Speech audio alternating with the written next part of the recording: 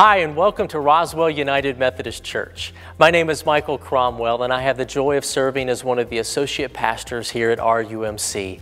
Thanks for joining us for our on-demand version of the sermon, which will be delivered later today.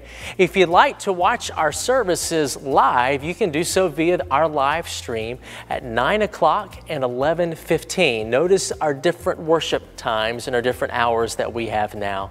You'll also be able to see the entire worship service on demand later this afternoon at rumc.com/sermons.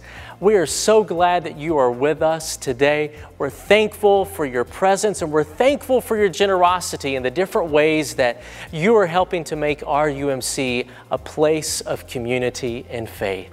Let's have a word of prayer before we hear our sermon. Gracious and loving God, we love you so much, and we are grateful for this day and this day that we have to worship you. May the words that we are to hear, may they not only pierce our ears, but pierce our hearts as well, that we might be changed and different people because of what you have to say to us today. We thank you and we love you. All in Christ's name we pray. Amen. Now let's hear our sermon from today.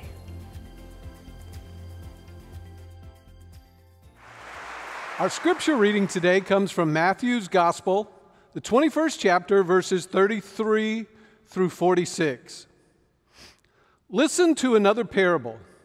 There was a landowner who planted a vineyard. He put a wall around it, dug a winepress in it, and built a watchtower. Then he rented the vineyard to some farmers and moved to another place. When the harvest time approached, he sent his servants to the tenants to collect his fruit. The tenants seized the servants, they beat one, killed another, and stoned a third. Then he sent the other servants to them, more than the first time, and the tenants treated them the same way. Last of all, he sent his son to them. They will respect my son, he said. But when the tenants saw the son, they said to each other, "This is the heir. Come, let's kill him and take his inheritance." So they took him and threw him out of the vineyard and killed him. Therefore, when the owner of the vineyard comes, what will he do to those tenants? He will bring those wretches to a wretched end, they replied. And he will rent the vineyard to other tenants who will give him his share of the crop at harvest time. Jesus said to them, "Have you never read in the Scriptures, the stone the builders rejected has become the cornerstone, and the Lord has done this, and it is marvelous in our eyes. Therefore I tell you, the kingdom of God will be taken away from you and given to a people who will produce its fruit. Anyone who falls on this stone will be broken to pieces. Anyone whom it falls upon will be crushed."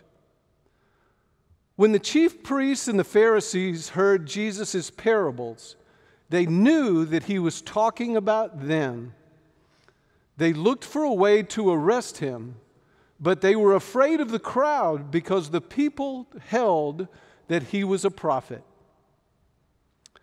May God add his blessing to our reading and hearing and understanding of his word.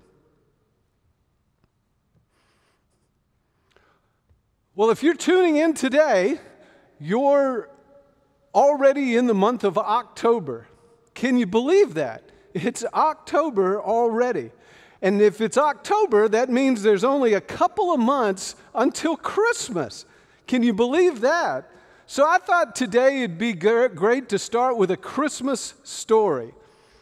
There's a song that is sung, not often, but some, during the Christmas season. It really started as a poem. It's by Henry Wadsworth Longfellow.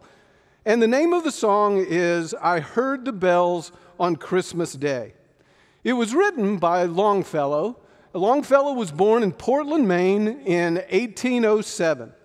He grew up, He wrote, he studied, he became a professor, and for the most part, life was good for Henry Wadsworth Longfellow. Life treated him well. But as he got a little older, things took a turn. His first wife died from complications of a pregnancy. His second wife died when her dress caught on fire.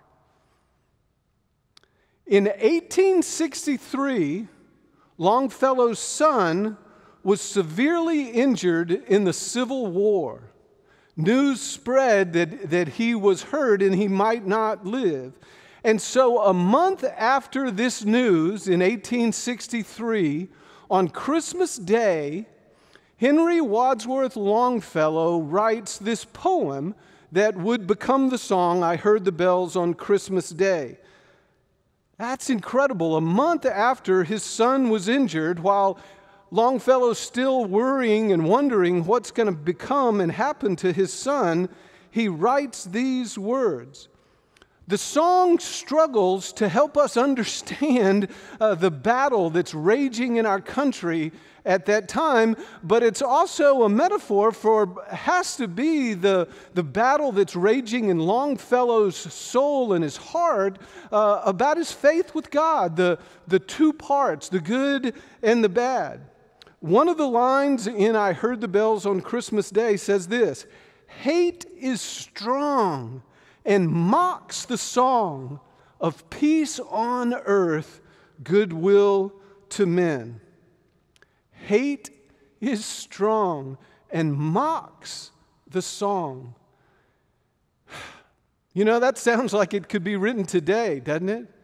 We see all around us this tension, this struggle, this battle. When is it going to end and what's going to break through? Well, the song progresses through this battle, this struggle about what's right and what's wrong, what's good and what's bad, and how will this all end? And the refrain keeps hearing the Christmas bells. I heard the bells on Christmas Day, and it sounds like those bells have an ability to sort of help Longfellow come to a sort of a faith moment in his life. Where he's struggling with the things that have happened in his life, has to be some doubt and anger towards God, has to be some doubt and anger about what's happened to his son. But he ends the song with these words, but then the bells, more loud and deep, God is not dead, nor doth he sleep.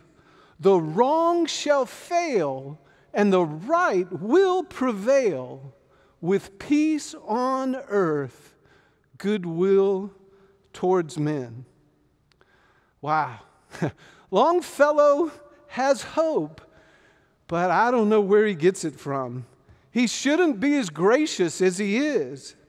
In the end, for Longfellow, love wins, forgiveness wins. He comes back to a faith in God, even amidst all that he doesn't understand. So I guess my question today is, with this passage and with this song, what would you do?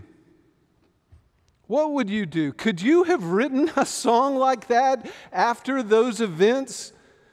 And I know that some of you have dealt with really difficult times in your life. How do you do that? How do you maintain faith? Can you maintain faith? Could you have written a song like this? Could you have even thought like this? Could you, would you be as gracious as this? You know, if someone broke the trust that you had put in them, if someone destroyed something that was precious to you, if someone cheated and lied in order to take something from you, what would you do? What would you do? Well, I'm guessing that you'd be mad if you have any human DNA in you.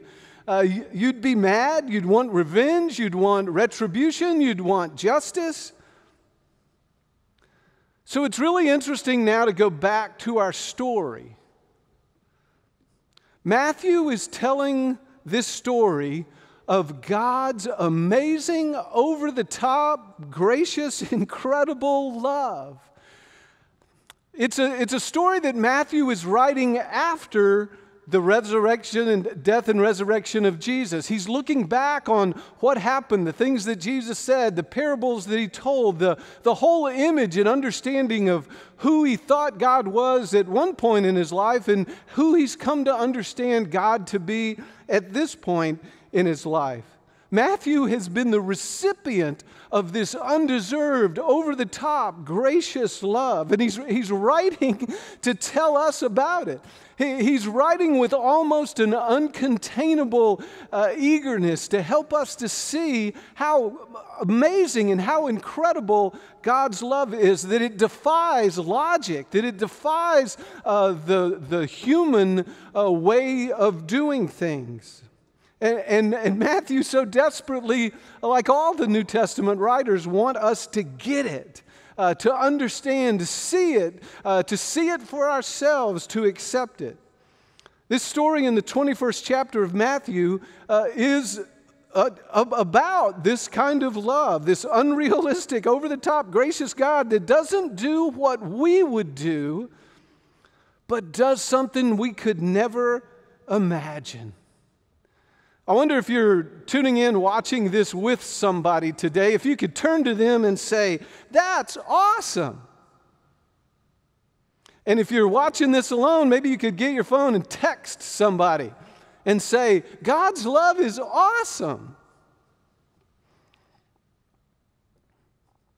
In Matthew 21, the writer is saying that we shouldn't have hope, or that God shouldn't have hope. And he goes through a list of things that has happened to illustrate that. God shouldn't love us. God shouldn't care for us. We haven't earned it.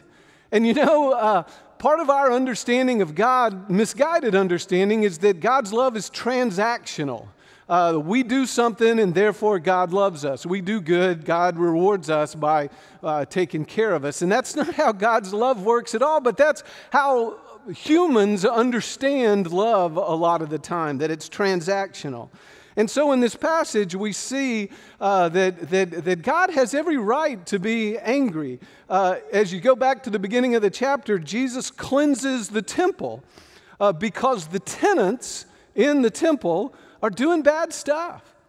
In the next little scene, Jesus is cursing a fig tree because the fig tree isn't producing the fruit that it ought to. It's not doing what it's supposed to do. It's not doing what it was designed and created to do. And Jesus walks by and curses it.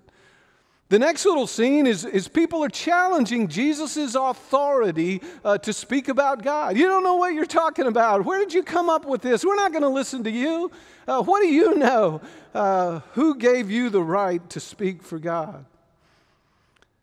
And then we find these two parables. The first parable is about the two sons who don't want to work and make excuses. And then the parable that we read today about the tenants who just lose their mind. They think the land is theirs. They take over. They don't have any interest in what the owner wants to do or say or think. They think it's their land and their stuff, and they don't want to listen to the Creator, to God. If you go back through the passage, the story is talking about God is the owner. The prophets are the servants that are killed, and the tenants are the chief priests and the religious leaders, but also people like you and me who kind of opt for greed instead of faith. And so the chapter ends with the religious leaders mad as they can be. They're so mad they can't see straight.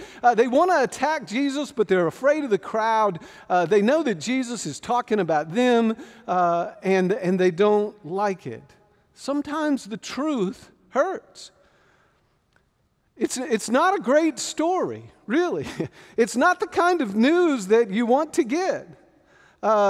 We, humans, don't get painted in a very great light in this story. It's the kind of thing, the kind of story almost that you'd expect in 2020, isn't it? But notice how it starts. It starts with the owner, again, God, plants the vineyard. God does the work. But not only that, he doesn't stop at just planting the vineyard. He puts a fence around it. He doesn't stop there. He digs the wine press. He builds the tower. Oh my gosh. God does all the work. God provides this wonderful vineyard, this great space, provides all that infrastructure for the vineyard. The owner is incredible. The owner is great. The owner provides so much. Surely the owner can't do any more than that. Surely the grace of the owner is capped out at that point. Surely there's no more good the owner can do. So what do we do with this gracious gift? We kill the servants. Then when the owner sends his son, we kill him too. We think that we can steal the vineyard away from the owner. Just think of the audacity of that. The craziness of that. So if you were the owner, again, what would you do? In fact, that's the question that Jesus asks in verse 40. He says, what would you do? If you were the owner, what would you do? What will the owner do? And the expectation is that surely the owner has had enough. This is the last straw. Oh gosh, all hell is about to break loose. But that's not what happens. Here's the thing. This is the thing that both endears us and frustrates us with God. God is a God of mercy and of holiness. God is a God of forgiveness and judgment. The God of John 3:16 is also the God of revelations, the God of grace and the God of law, a God of found and of lost, a God of joy and of sadness, a God of sun and of rain, a God of hope and despair, a God of the servants in this story, but also the God of the tenants, God of the folks who worked all day in the fields, and God of the ones who come in the last hour and get paid the same. God of the saints and God of the sinners. You know, when we hear stories like this, a lot of times our mind drifts off to where we imagine who the villains around us are. And we all have villains. Those folks, people who did that, people who say that, people who look that way, people who live there, people who have done that. We all have saints and sinners that we point to. The reality is that we love mercy when the subject is us, don't we? We love to talk about mercy. We love to think about mercy. We love to contemplate and read passages about mercy, hear sermons about mercy when the subject is us. But when the subject is those folks and them and folks out there, we kind of lean into judgment. We like the stories of judgment when the subject is those folks and them, folks that are different from us, folks that are out there somewhere. We don't want to think about the things we've done. We don't want to think about our sin. We don't want to think about what we're complacent in. We don't want to think about what we're complicit in. We want to minimize that. But we enjoy focusing, talking, social responding about other people and their stuff. How can they live with themselves? How can they think that? How can they do that? What were they thinking? Weren't they raised any better than that? You know, that's why in the Bible we're not asked to be judges. We're not. I know that's disappointing to some of y'all, but we're not asked to be judges. And the reason is because we just don't have the right perspective. We're all captive to the culture we're raised in and the influences that have just happened in our lives. We're all a part of the environment that we're in. And so our lenses are a little cloudy. We can't be as open and as pure in our judgment as God can. So that's why judgment isn't something that we're asked to do. It's not our job. Our job is pretty simple, really. Love the Lord your God with all your heart, soul, mind, and strength, and love your neighbor as yourself. Don't worry, Jesus says in the Sermon on the Mount in Matthew chapter 7, don't worry about the speck in your brother's eye, but focus on the log that is clouding your vision. You know, we started this morning with a song, I Heard the Bells on Christmas Day. It's a great song with a great story. I'd like to share another song with you, the one that we'll sing at the end of the service today. It is Well With My Soul. It's a song by Horatio Spafford, and it's reported that it was written as he was on a ship across the Atlantic. On a previous ship that sank, his children perished. They died. His wife survived, and she was waiting in Europe for Horatio, who couldn't make the first trip. And the story is that near the spot where his children died, he writes this song, It Is Well With My Soul. And there's so much that he could have focused on. He could have been angry. The emotion and the experience is still pretty new and pretty raw. He could have focused on how mean God was. Why would God do that? Why did God do that? His faith could have been shattered. It could have been a disaster. But he writes these words in the third verse. My sin, oh, the glorious thought. My sin, not in part, but the whole, is nailed to the cross, and I bear it no more. Praise the Lord, it is well with my soul. Wow. Now, there may be a lot of folks that are thinking, how could he write something like that at a time like that? Well, it kind of goes along, I think, with Heard the Bells on Christmas Day and our scripture passage today. God is a God of grace, and it's an amazing story of how God provides for us. It's not what we do, but it's what God has done. It's not what we deserve. It's not a transaction, but it's God's grace, even in the midst of the pain of life. And so many of us right now are experiencing difficult times and pains and loss and separation and things that we wish were not the way they were. Many of us are frustrated by decisions and experiences in our land and how to make those better, how to make those just. And so the temptation is to lash out and to scream and holler and to point the finger at those that are different than us. Well, you know, the first Sunday in October is celebrated all over the world in churches as World Communion Sunday. It's a Sunday where traditionally we've tried to recognize that the Christian faith embodies people of all shapes and sizes, colors, nationalities, and backgrounds.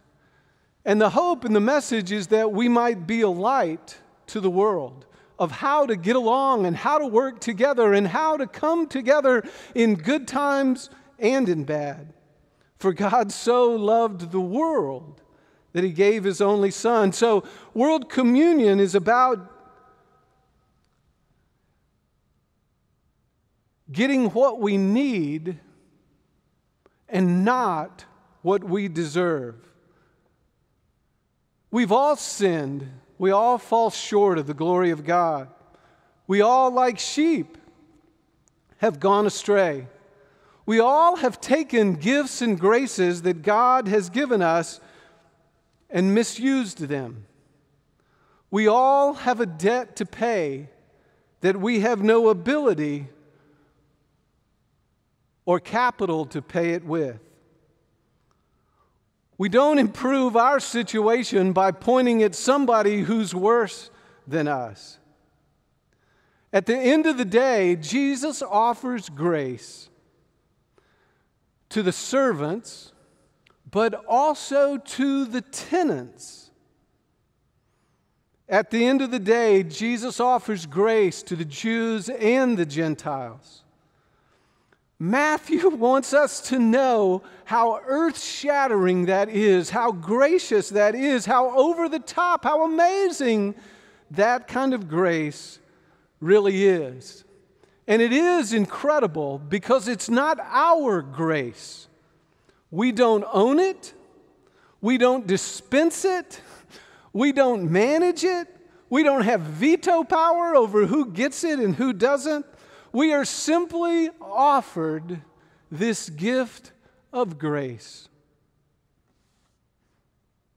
I hope that today, on World Communion Sunday, that you will receive this incredible offer of grace. No matter who you are, no matter where you've been, no matter what you've done. Let us pray.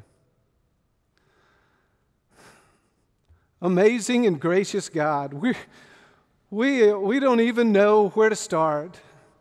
We have mistreated you, we have mistreated each other, we have mistreated your Son, we have mistreated your Spirit, we have mistreated the gifts that you have given us, and still your offer of grace is on the table. God, it seems that if you were human, you would have long since just given up on us. But your offer of grace still extends. We grieve at the condition of some of the things that are going on in our world today. The hatred, the anger, the bitterness, the vile exchanges that we hear and that we see.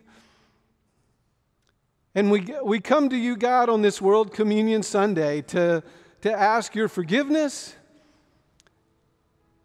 and to ask your help as we lean into your grace, not trying to take it from somebody else, not trying to determine if they're worthy or not, but simply to receive the grace that you offer and to live in love and charity with those around us. For it's in Christ's name that we pray. Amen.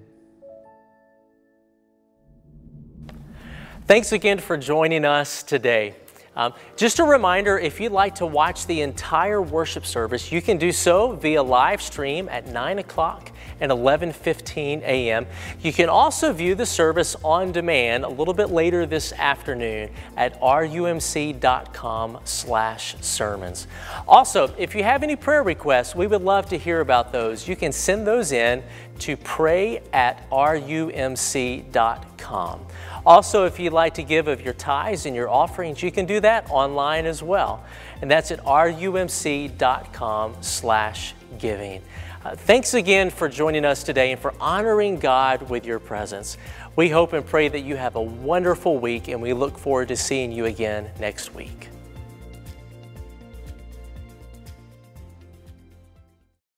My name's Tom Davis. I'm senior pastor here at Roswell United Methodist Church. Thank you for joining us this morning. We're a church that's a place of community and faith, and we're a welcoming church. I hope that you experience that online, but not only online. My hope is that you experience it through our Facebook page. But not only that, once we meet together in person, we're at 814 Mimosa Boulevard, and I hope you'll come and experience it in person. We're a welcoming church. We're a biblical church, and we're a compassionate church. It's a place of community and faith where we help people live a Christ-centered life, and my hope is that you'll come and be a part of it.